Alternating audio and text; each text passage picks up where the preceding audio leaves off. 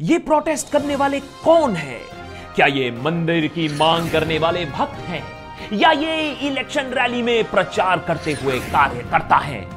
क्या ये anti national देश तोड़ो वाले राष्ट्र विरोधी तो नहीं? सबसे बड़ा खुलासा आज देशभक्त के एपिसोड में।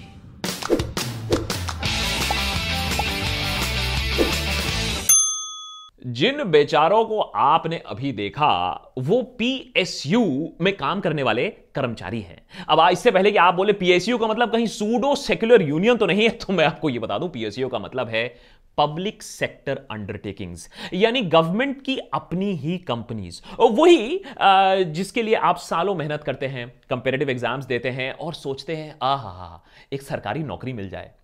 मेरा मतलब है जैसे कि बीएसएनएल, एलआईसी, भारत पेट्रोलियम वगैरह वगैरह।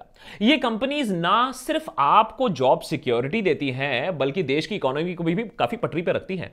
देश के जीडीपी में लगभग 20% का कंट्रीब्यूशन रहता है पीएसयूज का। वैसे तो पीएसयूज की एफिशिएंसी पर सवाल सालों से उठते आए हैं, लेकिन हाल ही में पीएसयूज ने ऐसी हेडलाइंस बनाई हैं जैसे कंपनी ना हो, कोई नशे की चपेट में इंसान हो।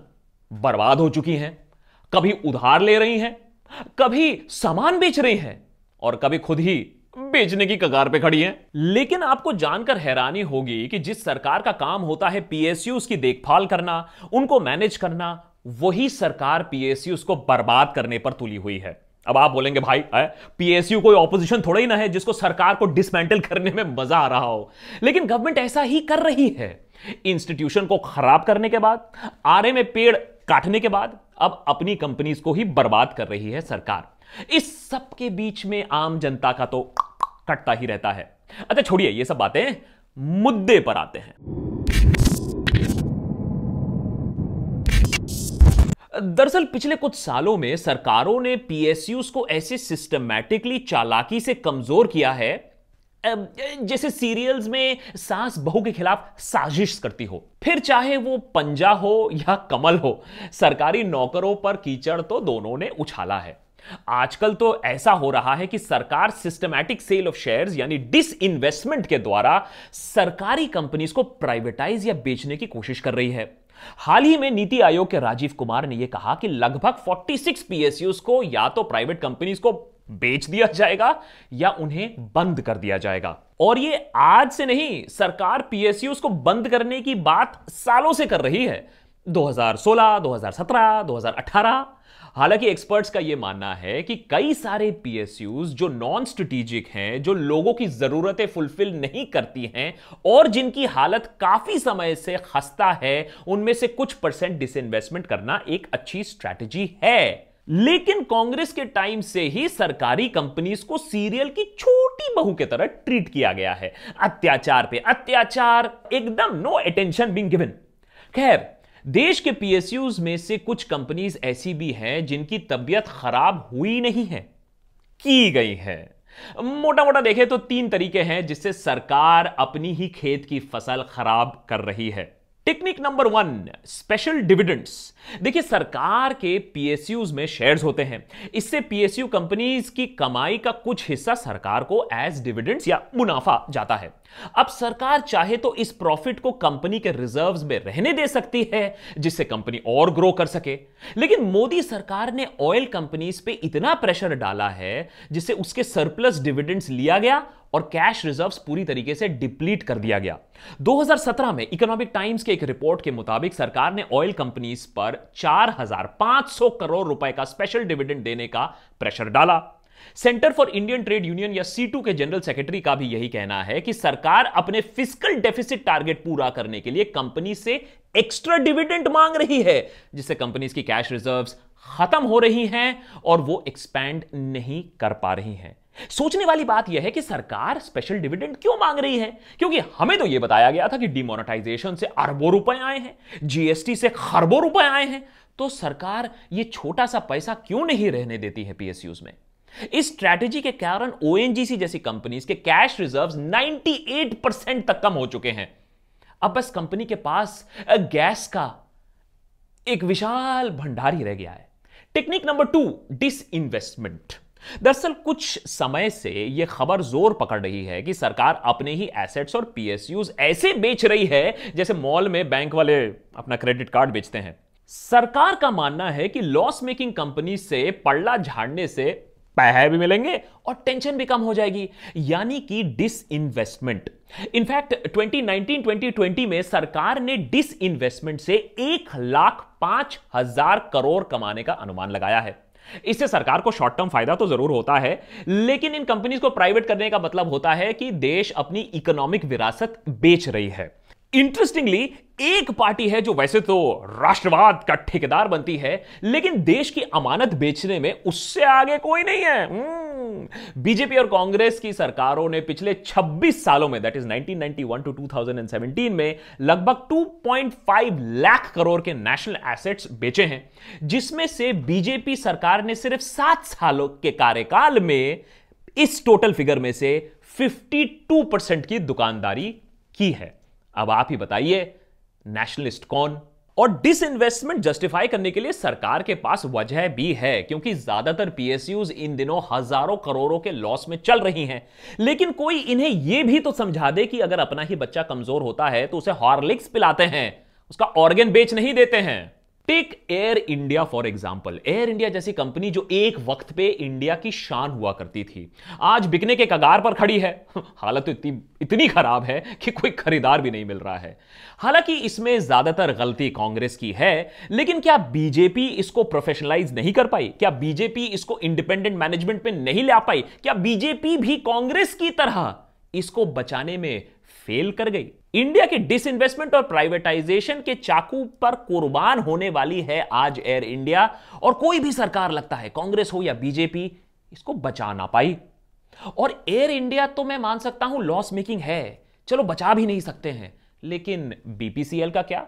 बीपीसीएल यानी भारत पेट्रोलियम कॉर्पोरेशन लिमिटेड, जो प्रॉफिट में चल रही है, उसको सरकार बेचने की बात कर रही है। एक प्रॉफिट मेकिंग ऑयल कंपनी जो देश की सुरक्षा के लिए बहुत जरूरी है, जो देश के लोगों के लिए बहुत जरूरी है, उसको हम बेचने की बात कर रहे हैं। सोचने वाली बात यह है कि सरकार अपनी ही खेत को बंजर कर कर किसकी फसल बढ़ाना चाह रही है? जवाब शायद एंटीला में मिलेगा। तीसरा तरीका है घाटे का सौदा करवाना। अब जिस कंपनी के डायरेक्टर संबित पात्रा जैसे महान विचारक हो, उसका गुड़ गोबर ना हो तो क्या मजा आए फिर आए। ओएनजीसी देश के सबसे अमीर कंपनीज में मानी जाती थी, लेकिन सरकार ने ओएनजीसी को एचपीसीएल और जीएसपीसी जैसे लॉस मेकिंग और कर्ज में डूबी कंपनीज को खरीदने पर मजबूर किया। इस वजह से ओएनजीसी को खुद लोन लेना पड़ा, और फिर डिविडेंड इतना मांगा कि ओएनजीसी का कैश रिजर्व, वो तो हम आपको बता ही चुके हैं कि उसका क्या हुआ। अब बात करते हैं इंश्योरेंस कंपनीज की। इंश्योरेंस कंपनी ज्यादातर फायदे का सौदा करती हैं, लेकिन जब सरकार को पैसे की भूख हो, इंश्योरेंस कंपनीज को भी इंश्योरेंस करवाना पड़ता है। वही सही ऑप्शन होगा। अभी सरकार ने एलआईसी को फोर्स किया कि वो एनपीएस और लॉस में डूबी हुई आईडीबीआई बैंक के 51% शेयर्स खरीदे, जो कि गलत डिसीजन था, क्योंकि आईडीबीआई 2021 तक फाइनेंशियल ट्रैक तक आ ही नहीं सकती है। एलआईसी का सॉल्वेंसी रेशियो अब 10 साल में सबसे कम स्तर पर पहुंच गया है, जो कि एक इंश्योरेंस कंपनी के लिए काफी रिस्की है। पर सरकार को क्या फर्क पड़ता है? अगर एक कंपनी डूब रही है तो दूसरा कंपनी भी उसके पीछे ढकेल दो, न रहेगी बास, न बजेगा पीएसयू। बजने से याद आया बीएसएनएल और चौथा तरीका, सबसे नायाब तरीका, कंपनीज का चौथा निकालने के लिए। अगर किसी कंपनी को डायरेक्ट जहर देकर मारने का प्लान ना हो तो अच्छा ऑल्टरनेटिव है कि वक्त पर दवाई ना दो। मिसाल के तौर पर बीएसएनएल के साथ जो हुआ, हाल ही में यह खबर ने जोर पकड़ी कि सरकार बीएसएनएल पर ताला लगाने की तैयारी कर रही है। हालांकि बाद में टेलीकॉम सेक्रेटरी ने कह दिया कि ऐसा कुछ नहीं हो रहा है, लेकिन सवाल यह उठता है कि ऐसा क्या हो गया कि बीएसएनएल जैसी कंपनीज का एग्जिस्टेंशियल क्राइसिस हो गया? क्या बीएसएनएल को लग गई है कांग्रेस की नजर या नेहरू की? फर्स्ट पोस्ट के एक रिपोर्ट के अनुसार 2005 में बीएसएनएल ने 10,000 करोड़ का प्रॉफिट दिखाया और आज वो 8,000 करोड़ के लॉस में बैठा हुआ है। बीएसएनएल के वर्कर यूनियन के जनरल सेक्रेटरी का कहना है कि जब बाकी टेलीकॉम कंपनीज को 4G स्पेक्ट्रम मिल रहा था, बीएसएनएल जिसका डेट सबसे कम था सारे टेलीकॉम कंपनीज में, उसको 4G नसीब ही नहीं हुआ। मतलब सरकार ने जमाने भर को जियो धन-धनादन करवा दिया, लेकिन अपनी ही कंपनी को टाइम पर 4G लाइसेंस नहीं दिया। और 4G इंटरनेट के बिना तो आजकल गर्लफ्रेंड नहीं पटती है। अब BSNL कस्टमर कहां बनेगी? अब BSNL को टाइम पर लाइसेंस क्यों नहीं दिया गया? ऐसा कौन सा लाल राक्षस था जिसका डर था सरकार को? ये तो भगवान ही जाने। अच्छा, मान लीजिए आप अमीर कंपनी को नहीं बेच सकते हो, लेकिन अमीर कंपनी को गरीब बनाकर तो बेच सकते हो। रफाल याद है? हाँ, वही जिसको बचाने के लिए हमने नींबू मिर्ची खरीदा, वही रफाल जो देश को बचाने के लिए हमने खरीदा। HAL उसी रफाल को बनाने की तैयारी कर रहा था जब एलिजिडली किसी छोटे भाई ने अपना सिंधी कार्ड खेला और HAL की आज हालत ऐसी हो गई है कि उनके एम्प्लॉयज हर दूसरे दिन धरने पर बैठने पर मजबूर हो गए हैं। आप हालत देखिए, BSNL, HAL, एयर इंडिया, एक वक्त पर इंडिया की शान, आज हालत ऐसी हो गई है कि एम्प्लॉय सैलरी जुटा नहीं सकते हैं, इतने बड़े बड़े कंपनीज। और सरकार कहती है सब चंगासी। सिर्फ यही नहीं, बाय द वे, अब सरकार रेलवे, कोल और डिफेंस सेक्टर को भी प्राइवेटाइज करने की सोच रही है। ये वो कोर सेक्टर्स हैं जो देश की भलाई करते हैं और लोगों की भलाई करते हैं, लेकिन इन्हें भी प्राइवेटाइज किया जा रहा है। इससे प्राइवेट कंपनीज तो जरूर आएंगी और काफी PSUs का टैग भी चला जाएगा। और फिर तो आप जानते ही क्या होगा कि उन कंपनीज के जो गवर्नमेंट फायदे हैं वो भी स्वाहा हो जाएंगे। फिर क्या होगा? लोग धरने पर बैठेंगे, जैसे RA के प्रोटेस्टर्स, PMC के अकाउंट होल्डर्स, HAL के एम्प्लॉयज धरने पर बैठे हैं। इनकी भी सुनी जा रही है, आपकी भी सुन ली जाएगी। अब इस सब का सोल्यूशन क्या है? अब देखिए, हम कोई पीयूष गोयल तो है नहीं कि आपको आइंस्टाइन टाइप सोल्यूशन दे देंगे, लेकिन हम आपको कुछ सवाल जरूर दे सकते हैं और सवाल से ही बहुत सारे जवाब मिल जाएंगे। सवाल ये कि क्या PSUs को हमने उनकी ऑटोनॉमी दी है? क्या ये, जब आप हिस्टोरिकली देखो, अगर PSUs को ऑटोनॉमी दी गई है, इंडिपेंडेंस दी गई है, तो वो अच्छा काम करते हैं या नहीं? क्या PSUs की मैनेजमेंट को हमने प्रोफेशनलाइज किया है? क्या PMO और गवर्नमेंट PSUs में ज्यादा दखलंदाजी कर रही है और उनको कमजोर बना रही है? ये मैं नहीं कह रहा हूं, ये नोबेल विनर अभिजीत बनर्जी का भी मानना है कि सरकार की एक्सेसिव दखलंदाजी से हमारे इंस्टीट्यूशंस कमजोर हो रहे हैं। दूसरा, क्या ये डूबते PSUs को बचाने के लिए सरकार ने ठोस कदम उठाए हैं या बेचने में ही ज्यादा इंटरेस्ट दिखाया है? ये वाले अगर आप सवाल आंसर करने की कोशिश करोगे तो बहुत सारे जवाब मिल जाएंगे। PSU को दुधारू गाय समझने के बजाय अगर नेशनल एसेट समझा जाए तो शायद लोगों का भी बहुत ज्यादा भला हो सकता है और प्रॉफिट भी आ सकता है।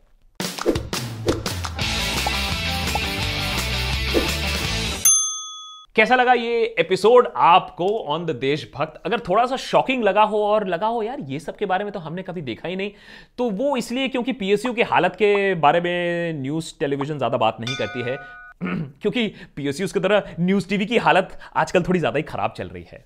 This episode was made possible by the support of Kuvera. Kuvera एक म्यूचुअल फंड प्लेटफॉर्म है जिसपे आप गोल बेस्ड SIP कर सकते हो अपने लाइफ के एम्स को अचीव करने के लिए, और आप अपने सारे इन्वेस्टमेंट्स ट्रैक कर सकते हो रियल टाइम पर अपने मोबाइल फोन से। और दिवाली का सीजन है तो सेल पे या तो टीवी खरीद सकते हो या फिर 24 कैरेट 99% प्योर डिजिटल गोल्ड भी आप खरीद सकते हैं। तो सोना खरीद सकते हैं, वो भी रियल टाइम रेट्स पे, और ना शॉप जाने की टेंशन, ना लॉकर में स्टोर करने की झंझट। Completely digital, completely safe and secure. इस पूरे महीने there is a give away worth 5 crore rupees from Kuvera. अच्छे दिन, हर दिन 5 ग्राम सोना which is distributed amongst 5 winners, and that's only for gold purchases starting as low as 500 rupees. और धनतेरस के दिन there is a special 50 gram give away and there is a special referral offer to, जिससे आपको और भी फायदा मिल सकता है। So do download the Kuvera app from the app store और प्ले स्टोर। डाउनलोड लिंक नीचे है डिस्क्रिप्शन बॉक्स पे, खुद ट्राई करिए, अपने फाइनेंसेस को खुद ही मैनेज करिए, उनका ध्यान खुद ही रखिए। सरकार तो PSU नहीं बचा पा रही है, आपको कहां से बचाएगी?